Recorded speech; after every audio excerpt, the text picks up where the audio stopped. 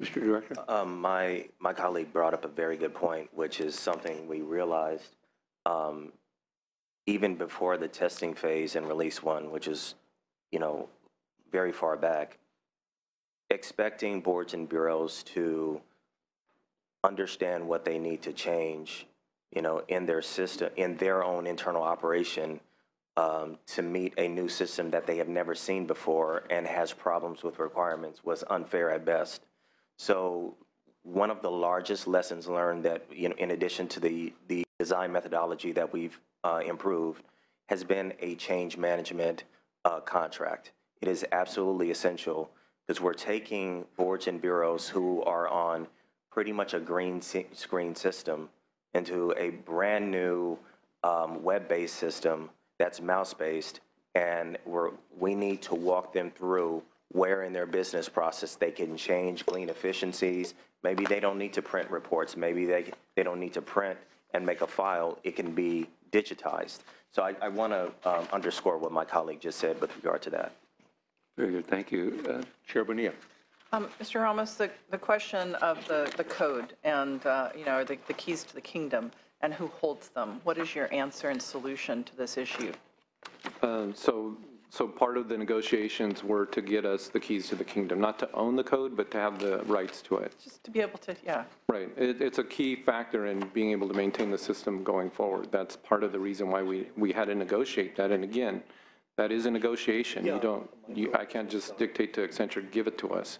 Right, it's something that we have to negotiate. But where are we today, and are we going to be successful in that negotiation? I mean, what's... Sure. Let me ask Marnell, who heads up our... Again, my name is Marnell Voss. We are striving for success. We are successful in the rights to the work product. So anything that is developed at this point from Accenture or has been in the past and or from their software supplier is owned by the state, or any other state entity or government entity could utilize that software. So this software supplier actually did a lot of business with the state of Florida, so was able to use the government. We were able to start with that, some of those codes for the licenses and that kind of thing. Somebody else would be able to take advantage of what California has had to do at this point in time as far as the software. So we do have government purpose rights, which is very important. Now, we do need an escrow account. We need the software to be held in escrow in case there was, goodness forbid, the supplier to go out of business. We would want to be able to then own that software and be able to keep it under maintenance and operations ourselves.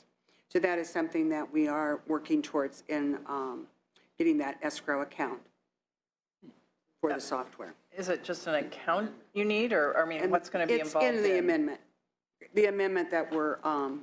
this amendment we're discussing would achieve that ultimate goal? Yes, would achieve that ultimate goal. Actually, the government purpose rights, we already... one of the reasons why we did the amendment under maintenance and operations is so we could have maintain some of those rights as we move forward, developing code and making sure that we had those rights to own that code, although Accenture, again, would have the same rights to use that code when selling to some other state entity or government entity or private. So yes, eventually, we are striving, and it is part of the negotiations, to have the escrow account so that if the software supplier were to go out of business or we were to terminate, we would be able to have access to the code. Short answer, we have secured the rights. We're putting it into escrow so that if the supplier goes out of business, we'll have that access to it there. Right? Mr. Wood? Yes, thank you, Mr. Chair. Big picture, how do we protect the state in the future from something like this happening again? How do we protect ourselves from bargaining away our protected position, putting ourselves vulnerable to huge cost overruns and products that we just get that just simply don't work? How do we protect ourselves? Well, I think we need to do it right from the beginning as far as the planning, Caltech being involved in early on in assessing the project, determining whether or not the agency has the technical expertise or not, and then making sure the appropriate people are involved. Certainly, all of it is under Caltech now as far as approving RFPs, approving procurement documents, contracts. So I think we've got to start at the very beginning and making sure that we don't make any missteps in the planning stages and the contractual, entering into the contractual agreement, and then throughout the project, just make sure there is appropriate oversight and the willingness to stop if we are running into problems. Mr. Ramos? Mr. Woods, if you don't mind, I'd like to add into that. There's a couple of other protections that the state could put in place. One is you need competition on these bids. We ended up with a single bidder. So anything that we can do to improve the procurement process, which we are striving to do now that it's under us, to generate more competition, then the state's not put into a position of having to accept onerous terms or make compromises that are not in our best interest. Also gives you the opportunity to evaluate multiple options, multiple technical solutions as well. The other thing is to tie in procurement to the oversight process so that you can begin mitigating risk right from the beginning. So those are things that we can and are doing today to make sure that we don't get into the situation of getting into having to accept terms that are just not favorable.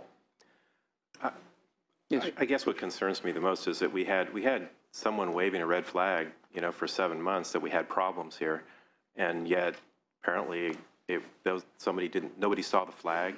Sounds like it was a pretty big flag. Well, again, this was before my time. This was in, when things were different. My department as an agency was not even in its current form at that point. Back in 2009 when the project was approved, 2010 when the procurement started, and 2011, when it concluded. I think it's fair to say that the environment was significantly different back then. And under the Brown administration, we've taken efforts to, one, make sure that agencies work closely together, that we're more aligned, and that, for the process from end to end is more tightly coupled.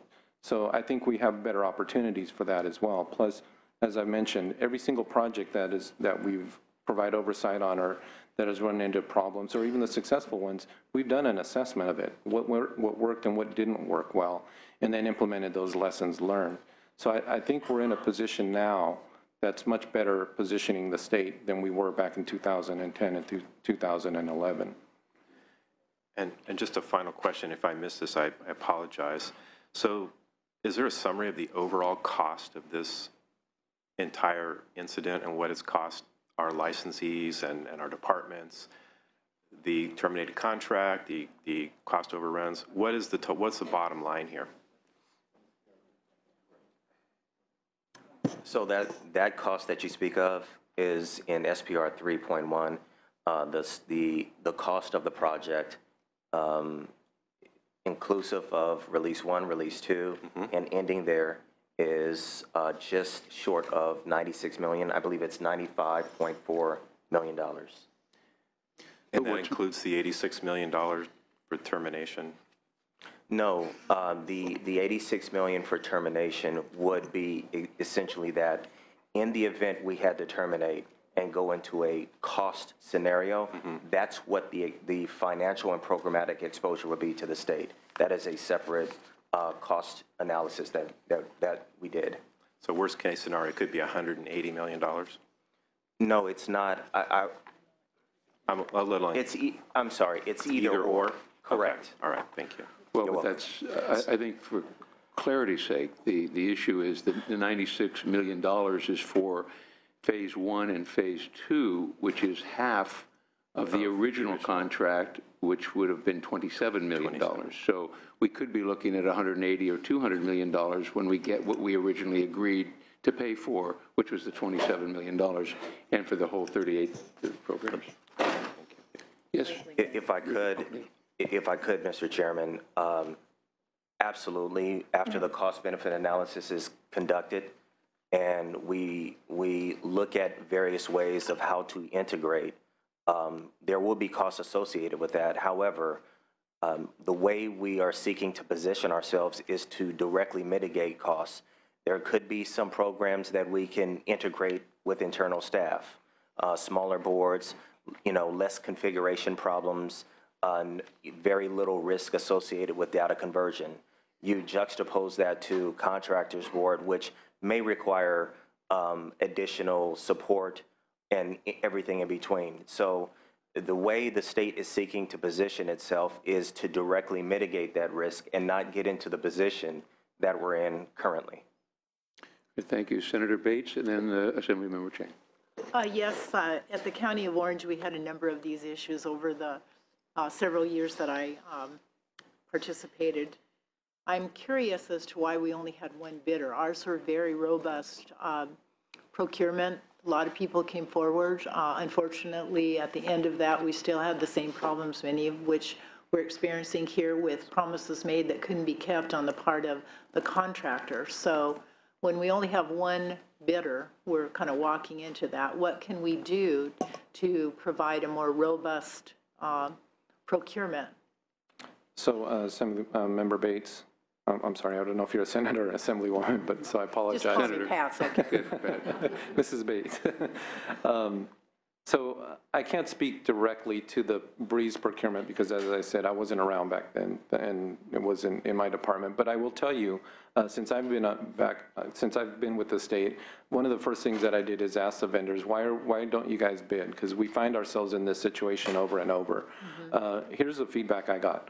Our procurement processes take too long. It's not uncommon for them to take years. And I don't mean just one or two. All right, so they're very long. It's very costly for bidders to bid.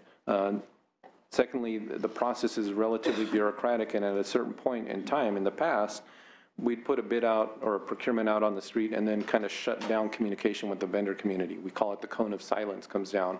So where they're not able to get clarifications from the state, ask about why are you asking for this, or we don't understand this requirement, et cetera, et cetera. So our processes were essentially messed up. We've taken great strides to try and change that. So we've made the procurements much faster. We've shortened the cycle. I think right now our average time is less than 9 months, which for state purposes, that's actually almost light speed, compared to what it used to be. We've opened the process where we're much more able to have open dialogue with the bidder community. We've done things like publish draft bids 1 or 2 times before we actually submit the actual bid, so that vendors can come in and say, hey, we don't understand this, or we think you missed the mark here, or so that they can provide feedback and they can understand what they're getting themselves into. We've gotten better results since then, but those are generally the sorts of issues that lead to just having a single bidder. Okay, thank you. We need to correct that. Thank you. Assemblymember Chang. Thank you. I wanted to piggyback on Assemblymember Wood's comments regarding oversight. And I know you had mentioned, the auditor had mentioned that Caltech needed to be on board. However, given the report that was published on March 19th regarding Caltech and the issues there, I mean, I don't feel comfortable that we're going to have the assurances regarding oversight, right, because of the issues with Caltech as well. I want to make sure that this mess doesn't continue. Frankly, it's upsetting in how much it's costing, the public at this point. Yes, Ms. Howell? With all due respect, absolutely, I think that's what our report talks about, and Caltech has a role, and honestly, as far as Mr. Ramos may not have been here, but Caltech was involved in this project from the beginning. They were responsible for approving the FSR back in 2009. They were responsible for approving other issues related to the RFP back in 2010. So there may not have been Mr. Ramos, and Caltech may have been in a different structure, but that's part of what we were trying to address in the report we issued last week with respect to information technology, governance, and oversight. There needs to be a clear understanding of responsibilities, and the issue we tried to raise in that report is this conflicting role of being an advisor and assisting departments that don't have the technical expertise, but also having the ability to stop a project and require the department to do a cost-benefit analysis, or require the department to correct issues before we continue. Because one of the other issues that we raised in this report is there are these various special project reports where the project cost is increasing by 10% or the time frame, which usually leads to higher costs.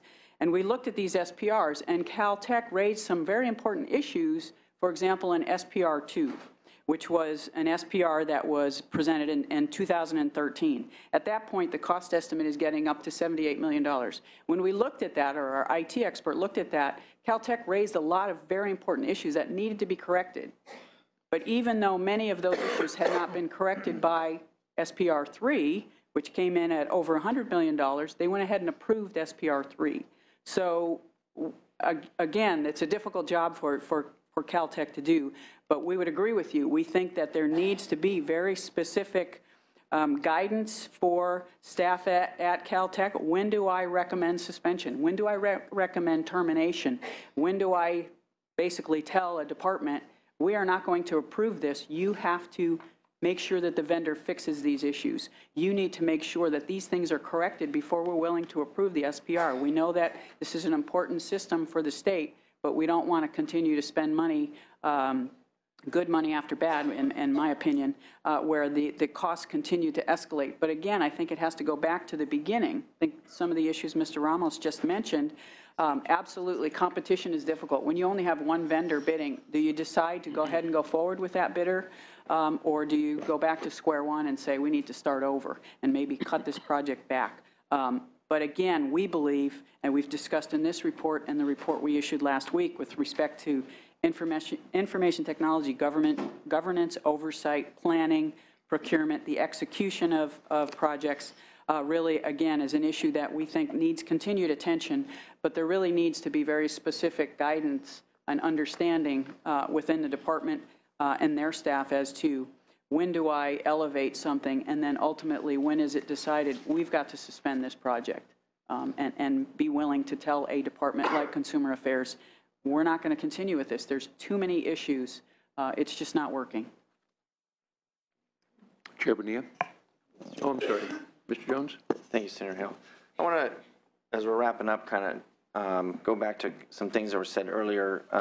Mr. Dodd, Mr. Wood, myself, Mr. Hill mentioned, our constituents being the licensees. I'm a licensee. I think Mr. Wood is a licensee. There might be other licensees on this panel. And Mrs. Bonilla mentioned the culture. And I know that sometimes, being in a big bureaucracy in the state government, we lose sight of what these dollars really mean. When we're dealing with hundreds of thousands of licensees, the license fees add up. I just did some real quick calculations, and I would encourage you to go get the actual accurate numbers on these, but I'm just going to go out with a third of the licensee fee goes to pay for this Breeze system from some of these licensee fees. A third. $40 or $50 goes directly out of our constituents, our licensees' pockets to pay for this Breeze system that doesn't work. Now, for maybe some in this room, 40 or 50 bucks isn't a big deal, but let me tell you, for a barber or a cosmetologist, 40 or 50 bucks is a new pair of scissors that they can use to expand their business and make more money. 40 or 50 bucks for a registered nurse might be a week's worth of gas to get back and forth to work. 40 or 50 bucks for a dental hygienist or a dental assistant might be a pair of new shoes or a couple of pair of new shoes for their kids. This might not be real money to Accenture. This might not be real money to the people that work for the state of Cal in the bureaucracies when we're talking about multiple millions of dollars towards a system that doesn't work. But to the licensees, this is real money. And I would encourage you to go through each one of these licensees, find out how much each licensee had to pay towards this Breeze system, and the next time you go to the barber, the next time you go to the dentist, the next time you use one of these services, ask them, what would 50 bucks make a difference in your life towards your job or to your kids? And let's keep that in mind as we're negotiating these contracts with companies like Accenture. And let's make sure they have the proper perspective of what 40 or 50 bucks or whatever the real number is of our licensees when they're paying those fees to have the opportunity and the right to work in California. Thank you. Thank you, Mr. Jones. Chair Bonilla. Just a quick question, and it's, thank you, Assemblyman Jones, for bringing up that really important point. And I think it's really important to understand that that's what's fueling our frustration here, and the irony that this is the Department of Consumer Affairs and Consumer, protections, and this is what we're dealing with. And that's one reason it's so very troubling.